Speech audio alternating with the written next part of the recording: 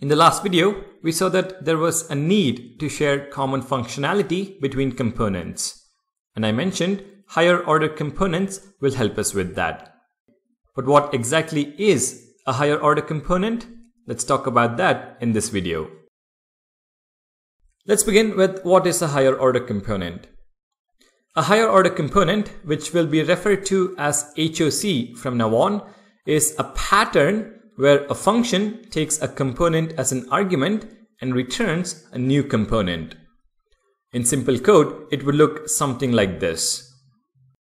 Const new component is equal to a function called higher order component, and we pass in the original component as an argument.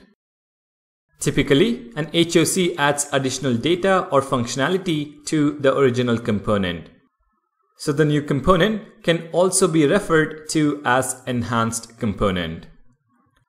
If you were to understand this from a non-technical point of view, you have Iron Man is equal to with suit passing in Tony Stark as a parameter. Here, Tony Stark is the original component. With suit is the function that will enhance Tony Stark and return Iron Man, which of course is the enhanced component. From React point of view, we have a function which accepts the original component, adds functionality, and returns an enhanced component. Or in other words, we have the HOC pattern. Alright, now that we know what the HOC pattern is, we can head back to VS Code and learn how to implement a basic HOC and then implement it for the counter example we had from the previous video. Let's start with the bare minimum code for an HOC. I'm going to create a new file called withcounter.js.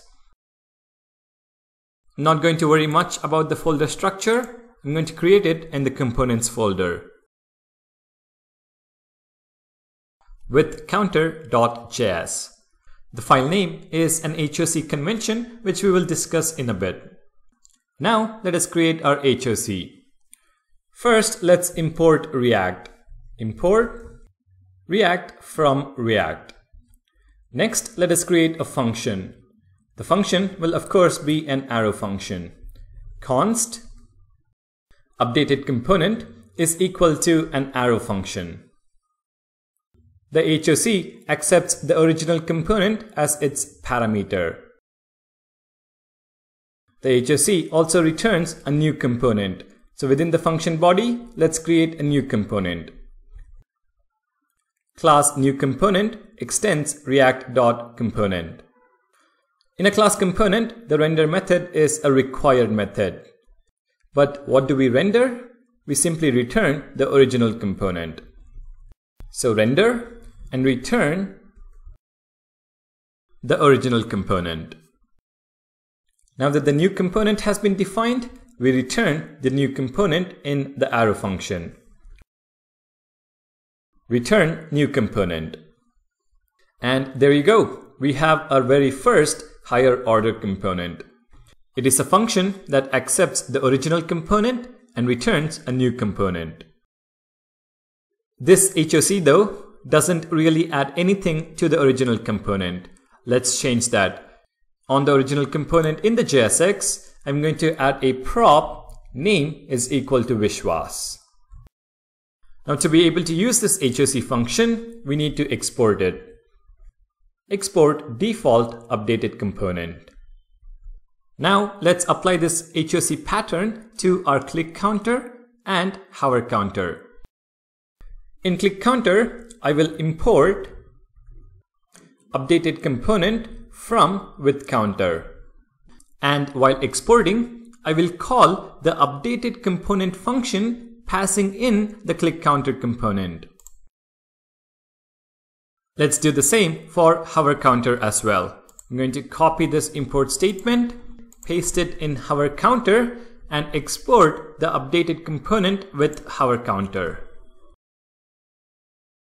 So what we are doing here is, instead of exporting the click counter or the hover counter component, we export the higher order component.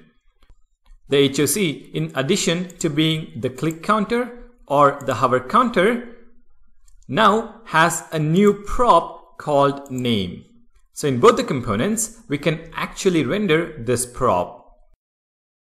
So in the JSX, this .props.name, and the same in hover counter as well. If you now save the files and take a look at the browser, you should be able to see the prop being rendered.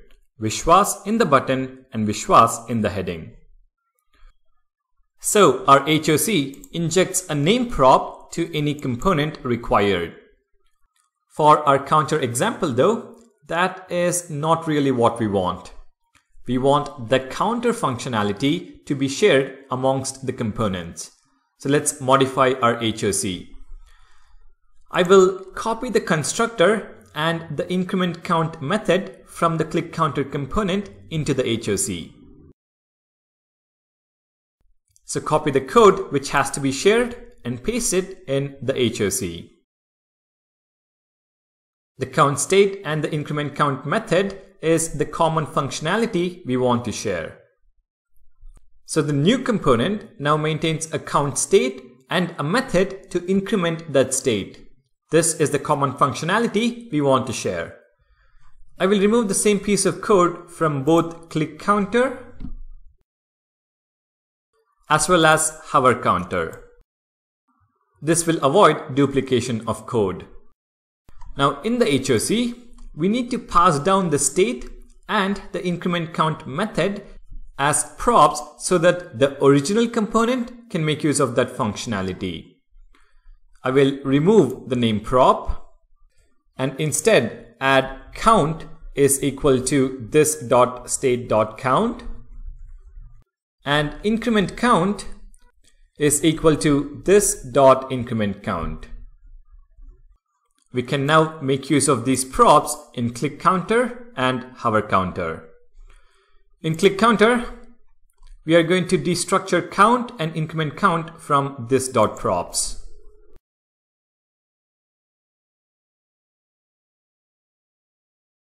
And I will get rid of the state. In the onClick handler, it is now going to be just increment count. I will also get rid of the name that was being rendered. Now let's repeat the same for hover counter as well. Const count, increment count is going to be destructured from this .props. I will remove this keyword from onMouseOver event handler and also the name prop. If you now save the files and take a look at the browser, you should see that both the counter components are working as before. But the difference now is that we are reusing code rather than duplicating it.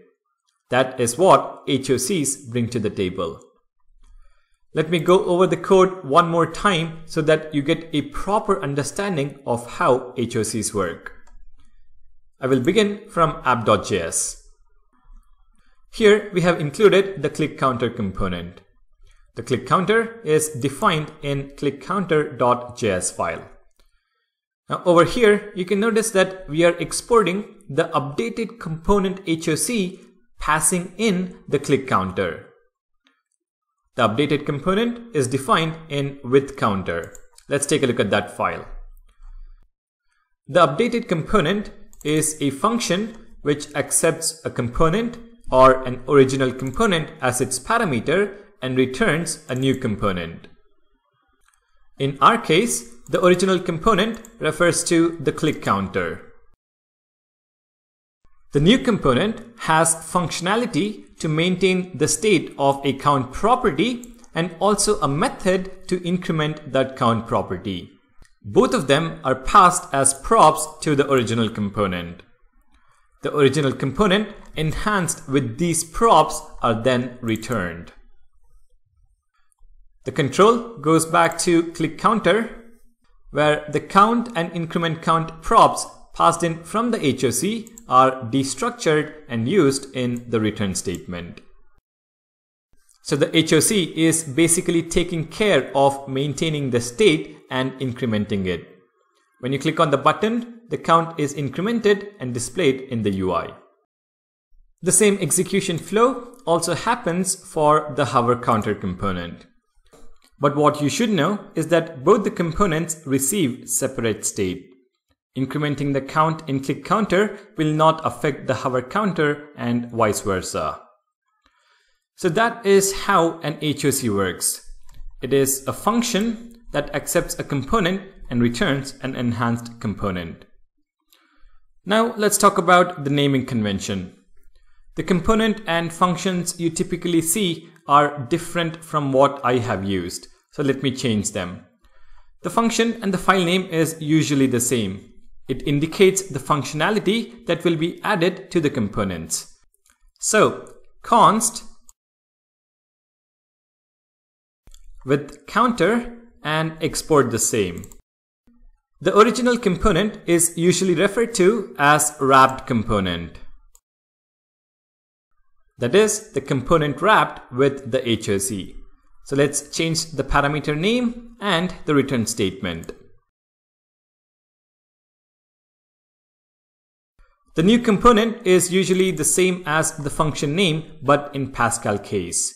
So new component will be with counter and we will return the same. In click counter and hover counter, we are going to change updated component to with counter, which is the function name. With counter, make sure to import it and repeat the same in hover counter. With counter, with counter. You can now read the export statement as with counter functionality, export the hover counter component. Now there is no rule which tells you to name your components or HOCs this way, but this is kind of the convention used in most of the videos and articles.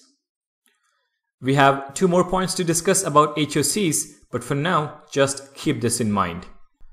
An HOC is a pattern where a function accepts a component and returns an enhanced component.